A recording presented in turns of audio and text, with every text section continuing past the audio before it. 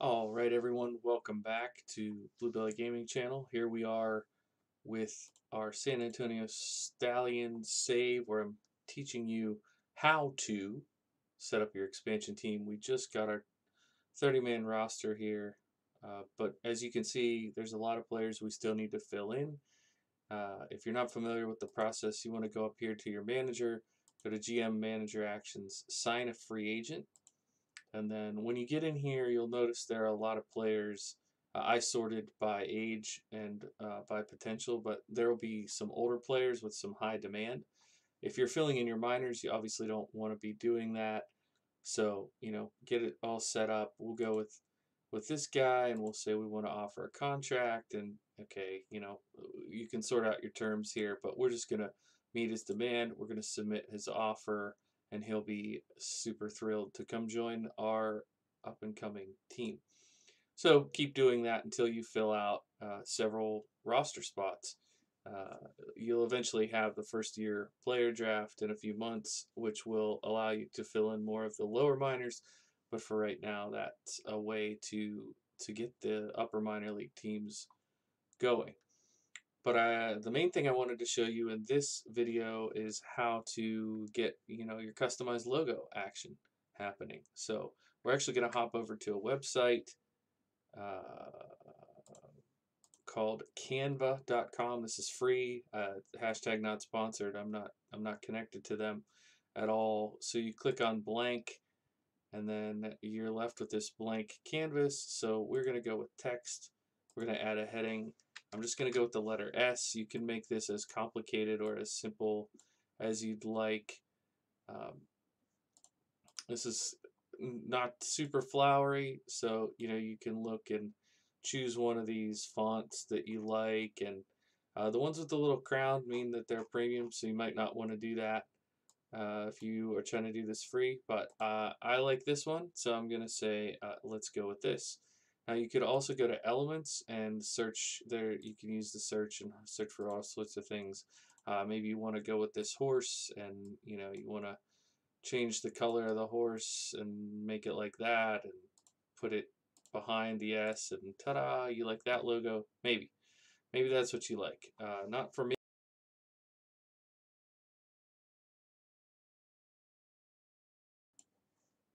Feel free to fiddle around with that. What I'm going to do actually is copy and paste a second letter S, and the second one I'm going to make yellow, or whatever we're calling this, gold maybe, and we're going to change this.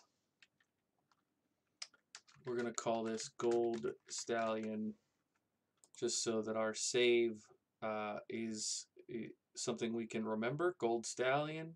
And then I'm going to download this file right here. Download the file. So it's going to come in as Gold Stallion. Now we're going to go to another website, also free, remove.bg. Maybe you've used this before. We're just going to drag Gold Stallion up here, and it is going to remove that background for us. So now we want to download the logo with the removed background. So now it's going to be Gold Stallion dash removed. Now that's important because we're going to have to find this in our downloads folder here in a second. So the first thing we want to do is go to that downloads folder. For me, Gold Stallion is above the remove, so we want to copy. So I'm going to Control C that remove. Now we want to go over to our game. We're going to go to the home screen, and we're going to come over here to settings. And this is where you can change all this fun information about your team. You can change your owner's name and how cool they are. There's all sorts of things that you can change down here.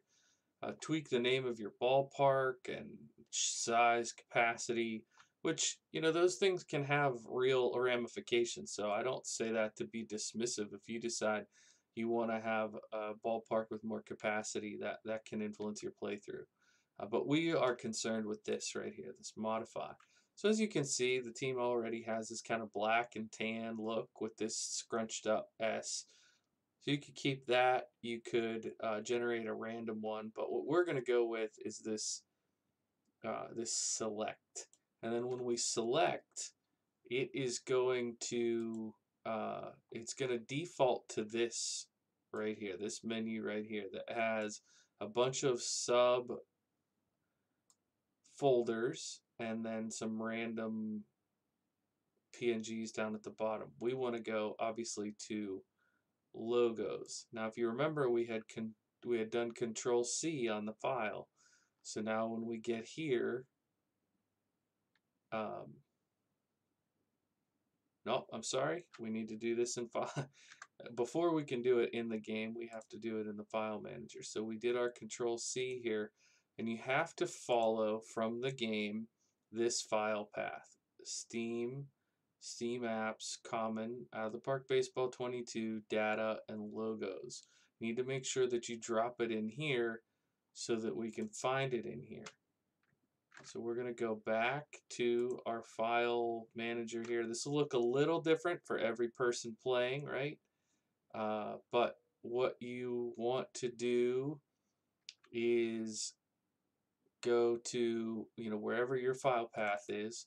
For me, that's under Steam Library, Steam Apps, Common, Out of the Park, Data, and then here's where the important part, you need to make sure you drop it into Logos. So then over here, you can just right click and paste, boom. There it is. We can see it there at the bottom. Well, it's in alphabetical order, but this gold stallion with the remove. We know that it's the removed one. So we can close out of that, come back to our game. Now we want to make sure that we get into the logos folder. Remember, we called it Gold Stallion. So we got to come down here and we should see Gold Stallion with the remove. Make sure it's your one that has the remove, because otherwise you'll have a white background. So we'll click load, and there it is. And now we can see our S on the black hat. Now, since I did that little slight black outline, maybe I don't want a black hat. So maybe we change the hat to white. That might look obnoxious, but you might be worried that it didn't change right away, but we'll have to click refresh. Just give me 1 second. We're gonna yellow this up a little bit to be closer to our existing. That's a little orange for my taste. Let's see if we can get it to be a little more gold. Anyways, you can tweak this all day. If you want to make it faster on yourself, you could type in this code again. I'll probably just, oh boy, that's pretty green there. I'll probably just, guesstimate. Anyways, once you get pretty close to what you want it to be, you can tweak these other jerseys and whatnot. But then you want to click refresh. See, now we can see the S there. Maybe in hindsight, we would have done a different thing. But this gives you a good basis for your team. With our S, we click OK, and now it actually changes the menu color based on what your main color is. So if you strongly don't like yellow, don't do what I just did. You might want to tweak that. But this is how to get your custom logo into the game. You can do this as deep as you want. You could do this for all of your minor league teams if you want. And the next episode, I'm going to show you a little bit more about filling in those and making sure that those teams are in logical, that your minor leagues are set up properly. Thanks so much for watching this episode, and hopefully you enjoyed learning how to make a logo for your expansion team.